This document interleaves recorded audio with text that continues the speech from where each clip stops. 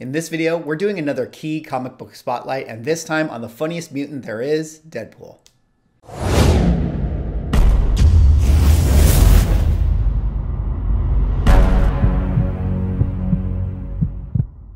Ladies and gentlemen, welcome back to another video with Swaggle. And in this video, we're doing another Key comic book spotlight, and this time on Deadpool. Now, Deadpool was actually probably the most requested superhero I got from the comments in my previous videos for Key comic book spotlight. And, you know, I had to give you guys what you wanted. So with this one, it's going to be about Deadpool. Now, if you are new to this series, or I guess my channel in general, what I do here is I have a series called Key comic book spotlight. And what I do is I take a notable superhero or supervillain and just point out, you know, 5 of the Key and Grail books that people pursue when they are fans of these characters. Now, this video isn't here to necessarily identify Spec, but just throw out some information to maybe new comic book collectors or old comic book collectors that want to learn a little bit about the Keys and the Grails for their favorite superhero or supervillain. Now, before I get into my picks for Deadpool, if you guys could drop me a like or a comment or subscribe if you're enjoying my content, love interacting with you guys, and let me know what the next character you'd love to see for this series could be. All right, so that being said, the character we are talking about today here is Deadpool,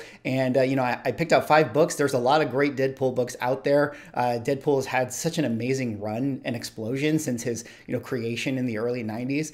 So it was always, you know, like all these videos, it's always really hard to narrow it down to 5. But I think I have a pretty good list. And you know, it wouldn't be a Deadpool list at all if I didn't start with his first appearance, and that is going to be New Mutants 98 right here. So I'm sure a lot of you guys have seen this comic book, or if you're a fan of Deadpool, you know about this one.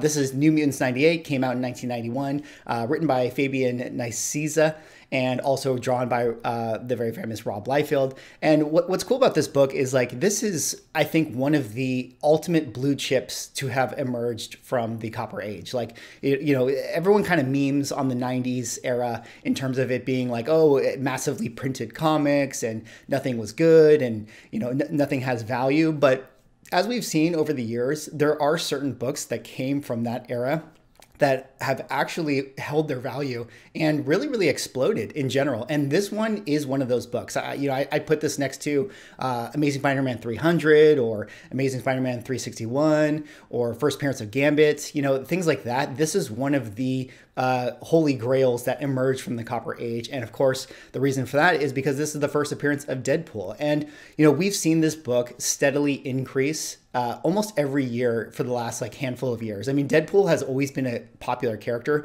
but once he got his movie, and they just absolutely knocked it out of the park with the tone. You know, Ryan Reynolds did an amazing job playing Deadpool, and they just really got the tone right. And I think for that reason, like, people love this character more than they ever have from before. And this book, his first appearance, has, you know, the numbers show that, because people absolutely, you know, want to get their hands on this book. And even outside the movies, I mean, I think Deadpool has launched himself into the stratosphere of like an A-tier superhero. Like, you know, because of his notoriety within pop culture, everybody knows who Deadpool is. Like, Ryan Reynolds, like, did such a great job. Like, Deadpool, you know, as far as a character's recognizability in the Marvel space is concerned, Deadpool is almost right up there with the likes of Iron Man, Spider-Man, Incredible Hulk. I mean, that's how I feel like that's how famous he has become in the last handful of years. And on top of that, you know,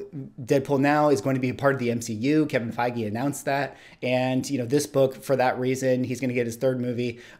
This book just continues to climb. And I don't see this book stopping anytime soon as a, you know, the prized possession when it comes to people wanting to own a piece of history about their favorite character, Deadpool. So let's dig into the numbers here. And here we go. At the high end, a 9.8 is going to run you $975. There's a sale as recently as February of 2021. And you can see here, look at this, February 2021, February 2021, February 2021. As of the recording of this video, we are in February of 2021. So you can see that people are absolutely hunting this book. And it's just a matter of time before this thing goes above the $1,000 range. Then on the low end here, you're not going to see too many CGC numbers. But generally speaking, I mean, this is not a cheap book at all. Like, if you want to buy a raw copy on eBay, you're looking minimum $300 if you're lucky. 400, 500, 600 is probably more likely. And yeah, this book right here, it's going to continue to climb. time. I mean, I wouldn't be surprised to see this by next year at the $1,500 range, especially once we start to get, you know, images and trailers for Deadpool #3. So anyways, that is my first pick for Key Comic Book Spotlight, New Mutants '98, a classic book, first appearance of Deadpool. All right, my next pick here for Deadpool is going to be Deadpool #1, The Circle Chase. And what is the significance of this? Well, this is actually the first limited series that came out for Deadpool. So even in the 90s, like I recall being a little kid, and when Deadpool came out, like even back then, everybody, all the kids, everyone in the comic book source was talking about Deadpool, and everybody, you know, wanted to get their hands on that New Mutants '98, even back then. And so Marvel decided to do a limited series for Deadpool, and this was the first rendition of that. It was a, you know, Deadpool, The Circle Chase. Had like a 4-issue run, really a great read, and you know, I really enjoyed this. I think one of the reasons why this book isn't necessarily so expensive these days is that this was, you know, the 90s where there was a lot of print run, and everybody got this book. Like everybody wanted to get their hands on this. This was like, you know, from 1993. So, but that being said, I still think that this is going to be a book that people want to seek for a long time. I mean, the cover is very striking, and it's the first time you're going to see Deadpool, you know, in name on a cover. So that's pretty cool, you know, as far as like a collector item is concerned. So if we dig into the CGC numbers here, you're going to see 9.8, you know, pushing that $130 range. And then on the bottom, you're not going to see too many CGC numbers, but typically speaking, this is a book that you can find on eBay for, you know, the $20 range, $25 range. And then if you want to get like a super high grade CGC, it's going to run you $100 some dollars. So that's my pick #2, Deadpool #1, The Circle Chase. All right, let's go on now to my third pick for key books for Deadpool, and that's going to be Wolverine #88 from 1994. And what is the significance of this? Well, this is the first time that Deadpool and Wolverine interacted in the comic books and had a battle. And people really love this book. The cover is iconic. You know, it's really, you know, dynamic. And one thing that I think is cool about this book in general is, you know, especially from the movies and how they established the dynamic with Deadpool's obsession with Wolverine. I mean, that's kind of become sort of an ongoing meme, I suppose you would call it, within the Marvel universe, is Deadpool talking about Wolverine. And this is sort of the book that, you know, they kind of had their first interaction. And for that reason, you know, it's kind of special in my mind. So this is a really cool book, Wolverine #88. Digging into the numbers here at a 9.8. This is one you're not going to see too many CGC numbers for because, you know, it is a little bit more of a sleeper book, I guess you could call it. But generally speaking, you know, this is one you can find on eBay for raw around the, you know, $20 mark, $25, $15. It kind of yo-yos up and down, but a really cool book, a famous moment between, you know, two of the most popular characters in the entire Marvel universe, and one book that I think you know, will continue to be sought after as Deadpool becomes more and more cemented into the MCU, and same for Wolverine. Once we get Wolverine in the MCU, I think that all of these two characters' books are going to be sought after for a very long time.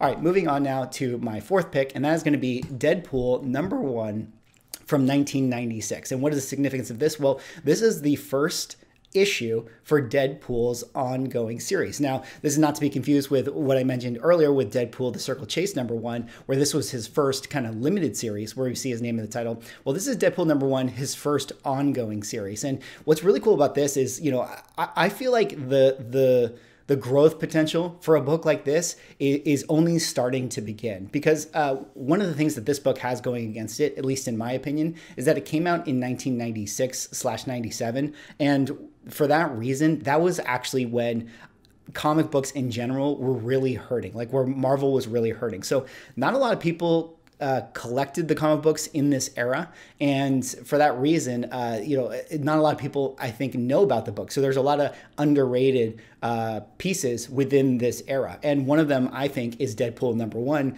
you know, his first ongoing series. I'm actually surprised that this book isn't more expensive than it already is, which, you know, to clarify, it's not necessarily even that cheap of a book, but this is a really cool thing. The ongoing series, #1 issue, it's a great cover, Deadpool in the title, and this is something that, you know, is historic to this character, because Deadpool in general, like I said earlier, has cemented himself as sort of like A tier within the Marvel comic book space. I mean, he's a character that is worthy of having an ongoing series, which, you know, for a lot of characters can't actually carry an ongoing series. You know, you only have like the Spider-Mans, the Captain Americas, the X-Men's, things like that can actually have ongoing series. There's not many that can continue to do it. And Deadpool is actually one of those, because we, you know, as you are all aware, I'm sure, with new comic books, there's tons of ongoing Deadpool series again and again and again, and this is the first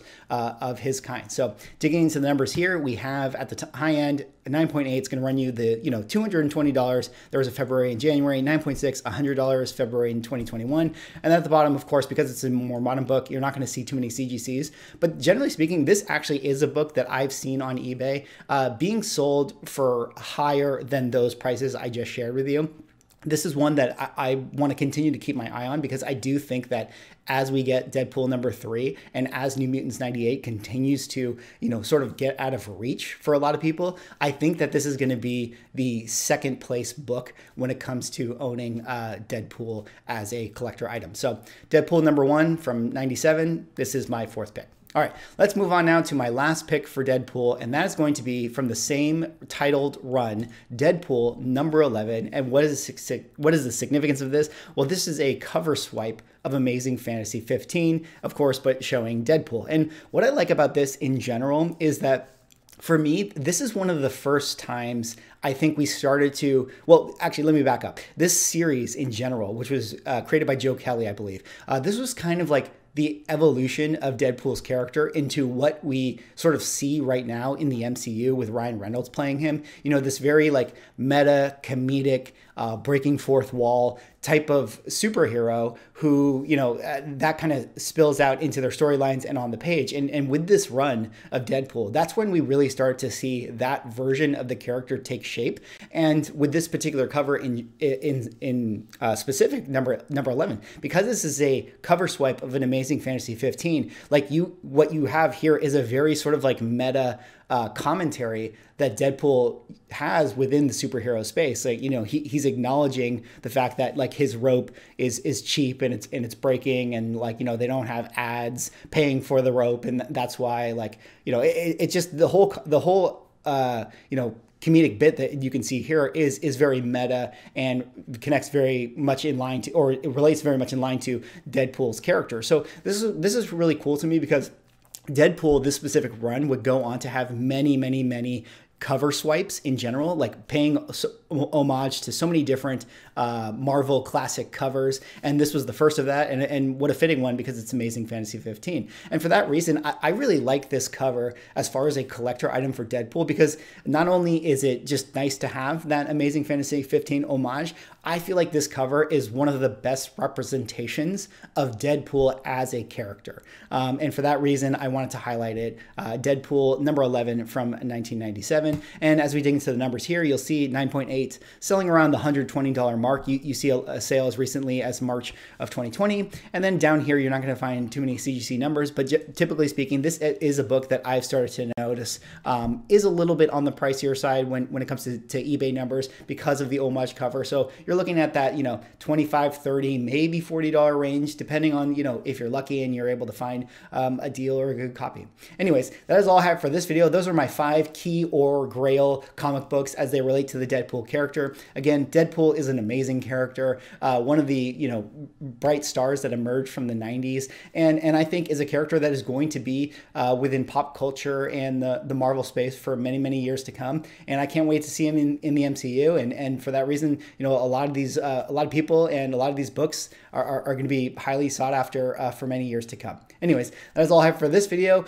Drop me a like, comment, or subscribe if you enjoyed the content. Let me know, do you guys have any of these books, and what characters would you like to see next for Key Comic Book Spotlight? Thanks so much for watching, and I will see you in the next video.